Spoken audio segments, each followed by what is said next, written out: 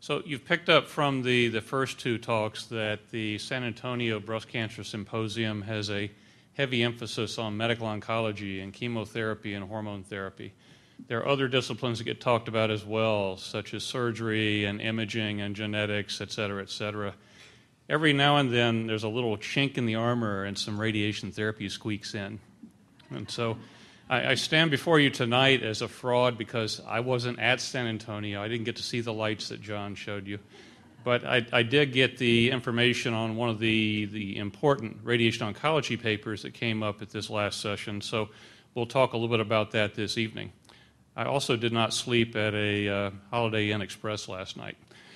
So in general, we're looking at some evolution in terms of how breast cancer treatment is taking place. So mastectomy was initially pioneered by William Halsted in the late 1800s, and at that time, breast cancer was a different animal. It was typically not found early. There was not self-examination. You did not have imaging. The mammography did not exist.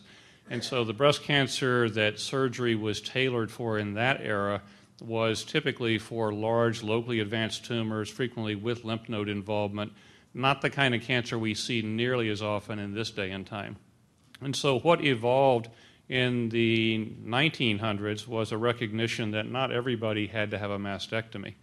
And this was initially in Europe that was demonstrated that patients with breast cancer, particularly early tumors, could be effectively and successfully treated with lumpectomy, taking only the lump out, leaving the breast, and then following with radiation therapy.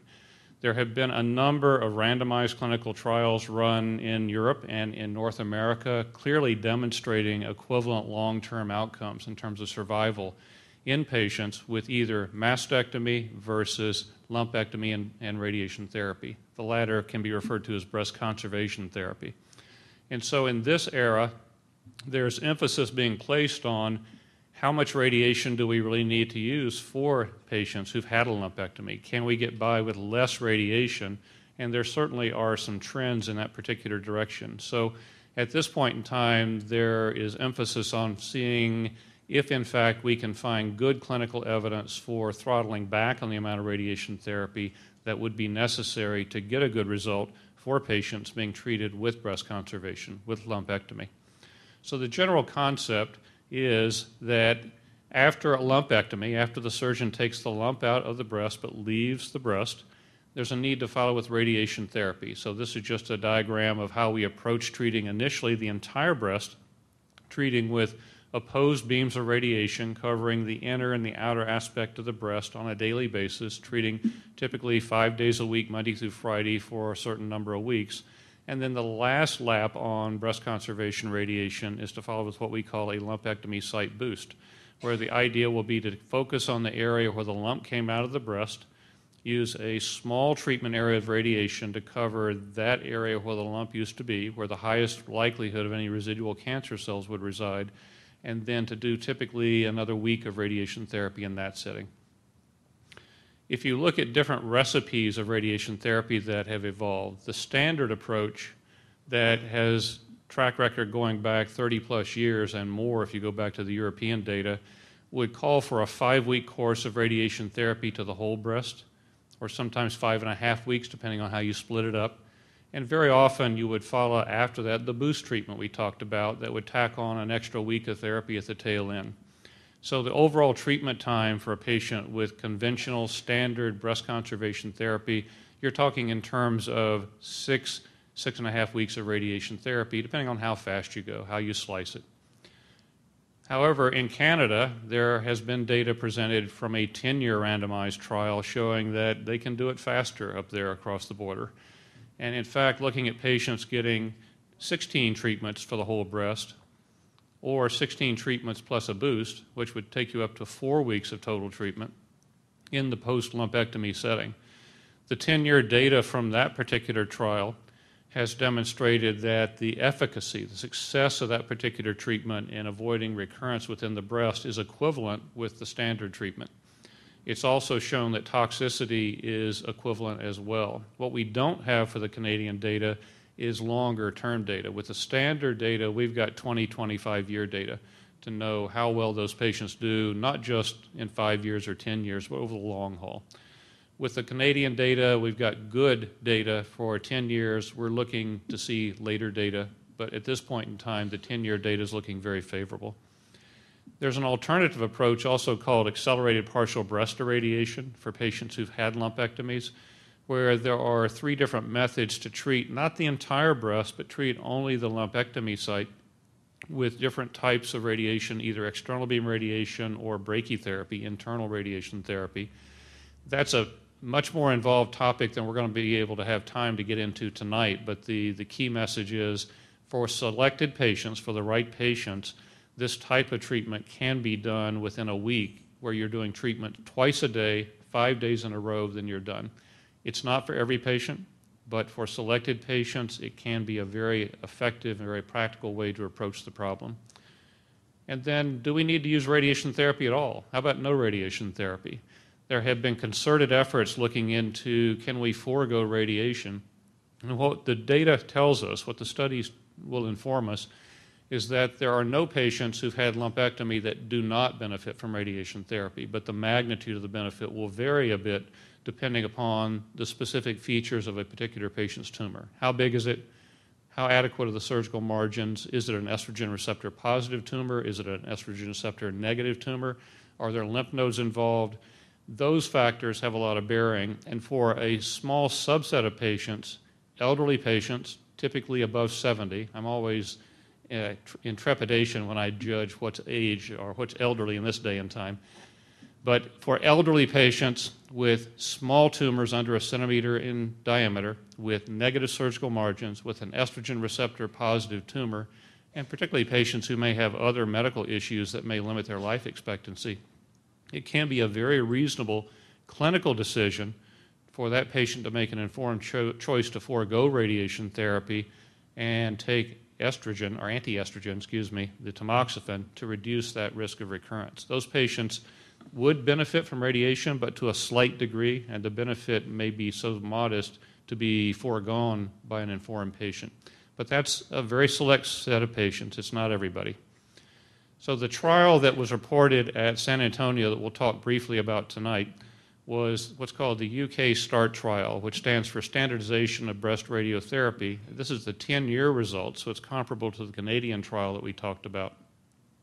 And the idea was to look at women who had completely excised invasive breast cancer, treated at 35 centers in the British Isles between 1999 and 2002. So it's been a few years back to give us 10-year follow-up data. And 90% of those patients were breast conservation, post-lumpectomy. That's what we're going to focus on tonight.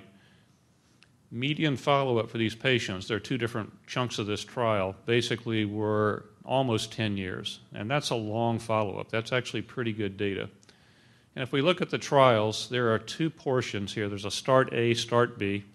START A looked at over 2,000 patients, which is a pretty hefty number of patients, divided them up into 3 different arms. One group received 5 weeks of radiation therapy, treating whole breast at doses 50 gray, that's a dose of radiation that we use for the breast, in 2 gray per day, 25 fractions, 1 treatment a day, 5 days a week for 5 weeks. That's a pretty standard recipe. They forego a boost in this particular situation for many of these patients, but not in every single patient. The alternate was to look at a more abbreviated course of therapy from the standpoint of how many days were being treated, but the duration was the same. It was still a 5-week course of therapy, looking at a lower radiation dose of 39 gray with more radiation dose per treatment. It was 13 treatments over the 5 weeks. So patients were not being treated every day of the week. They typically are being treated 3 days a week. The third piece of the START A trial was again going back to the 5-week regimen, but going with a slightly higher dose of radiation per daily treatment of 3.2 gray for 13 treatments. So it's a little higher dose than the intermediate group there. The alternate is a START B trial. Go back here. START B trial compared the standard treatment, the 50 gray in 5 weeks, against a more abbreviated course of therapy and squeezed it down to 3 weeks of therapy, treating 5 days a week, Monday through Friday, for 3 weeks to deliver a dose of 40 gray total, 2.67 gray per day. So the idea was to compress it down a bit, make it faster, get it done quicker for the patient. And what we found from these results, if we look at the START-A trial, the important information is those curves on the left-hand graph are remarkably close to each other. But if you begin to expand them apart and look at the right-hand graph, you'll see that the cumulative risk of recurrence over time, over the 10 years, begins to spread apart at the different dose levels that you're looking at. And these are still small numbers. The peak there is only about 9% maximum recurrence at 10 years. But we're looking at the doses where the 50 gray and the 41.6 gray had very similar results. The 39 gray was not quite as good. And so if you look at the 10-year recurrence rate within the highlighted circle there, recurrence rates for the 39 gray arm were a little bit higher than the other two arms and were statistically significant to the point that it was pretty well identified that the 39 gray arm was not something to pursue further. If we look at the trial B, however, that was taking the standard treatment of 5 weeks and shrinking it down to 3 weeks, actually the 3-week regimen came up with a slightly better result in the long run, a slightly lower risk of recurrence within the breast, down to the rate of about 4.3% risk of recurrence in the breast at 10 years. That's a remarkably low number.